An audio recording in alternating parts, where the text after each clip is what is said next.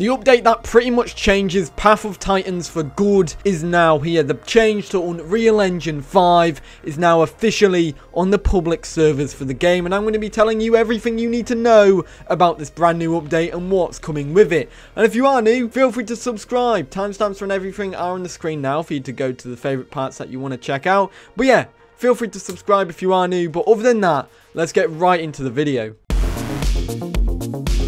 It's here, yes, Unreal Engine 5, the brand new game-changing update, because we're literally moving to a brand new game engine from Unreal Engine 4 now to Unreal Engine 5. We now have that update, so technically you mobile players will be able to touch grass because it's now in the game. So yeah, enjoy that, because now you don't need to go outside ever again. This is a natural upgrade that would have happened in the game's lifespan. However, it's best that the developers got this out of the way early as possible, because if they'd done it later, it'd mean it'd take longer, which delays more content for longer. I think it took 3 months here. Now, if it was later down the line, they'd have to do a lot more, and it could probably take a year to update to Unreal Engine 5 if they'd done it in the future when the game was more complete. So this is a good thing. Now, before I do go into this, I do want to say all mods need to be updated to Unreal Engine 5, and all mod developers need to be given the newest dev kit so they can do that. So this means mods won't be working at the moment, and modded servers will not be working at the moment either. So why did they update the game now? They essentially say that it's updating now to avoid problems if this happens later. Like I said earlier, it means that they can do it quicker now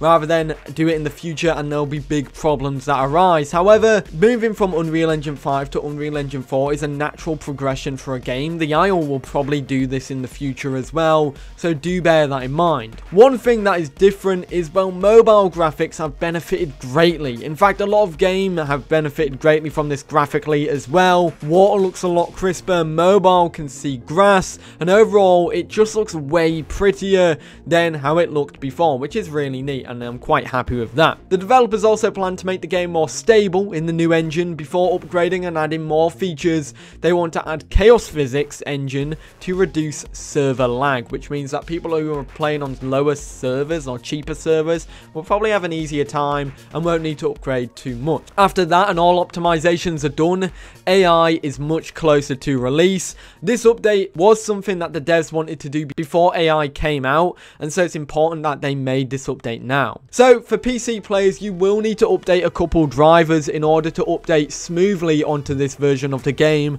and for it to perform better and run smoothly. So if you are on Windows 10, you'll need Windows 10 version 1909 or higher, as you need to have support for DirectX 12 Agility SDK. For people who have an Nvidia GPU, you'll need driver 466.11 or higher. People who have an AMD GPU will need a Radeon Software Adrenalin 21.4.1 or newer. And the people who have Intel, you just need your latest GPU drivers. But now let's get into the other stuff. This one is a quick one I'm going to be going through because Spinosaurus has a brand new skin.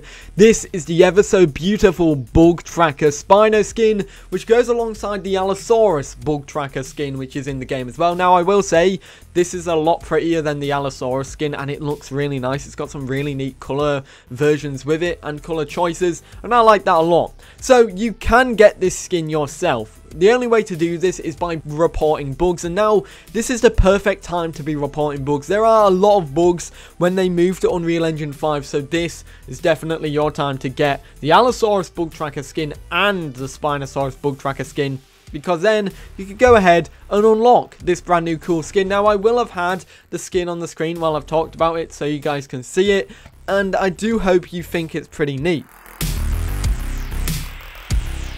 And now we have the changes to the game. This is the final section that I'm going to be talking about. Now, there will be, in some sections here, there is a lot more than what I'll be talking about, so I'll just have them all on the screen for you to have a look at and pause if you deem necessary. For mobile quality of life changes, mobile users can now pinch to change their zoom, like how you can with scroll wheel on PC. Now, I'm pretty sure this might work with spectator mode as well, where you could use scroll wheel to go faster. Maybe pinch can make you go faster in spectator mode too. They have also remove the map button on mobile heads up display, you can now tap the minimap to open the map. And the sleep button is now hidden while you are running to prevent accidental taps of it, which will then accidentally enable it when you are running. Overall, hit detection has been improved for a vast amount of attacks, which will help with hit registration and attacks in general. Now we go into the major changes. As I've said, I'm going to be talking about my favourite ones, but everything else will be on the screen now while I talk about them. There's quite a few. There is more than what they actually list, and I don't know what's there, what else is new, so we'd have to stick with probably... I don't know where you find out all the other new stuff, but yeah, there's quite a few. So, DirectX 12 is now default on Windows devices. Pandora is back to its full size. They have added TSR, which is a new anti-aliasing method in UE5. Memory optimization to reduce mobile crashes. Changed for all semi-aquatics and stamina regen. Swimming at the surface means regen stamina. Fast swimming at the surface means you lose stamina. Diving underwater means you regen stamina. Fast diving underwater means you lose stamina. You can now remove friends from your friend list. Fixed animation snapping for Spino, Kentro, and Anodontosaurus, and there's a whole bunch more. Let me know what you think about this update. This is definitely the start of big things in my eyes for the game, because now the devs can start pumping out new content. Now they've got this done, they can apply fixes that they want to apply, and then boom, new content will be coming a lot faster now, which is great. Anyways, guys, that was everything. Let me know how I've done. I do apologize if I was a little bit rusty with the voiceover.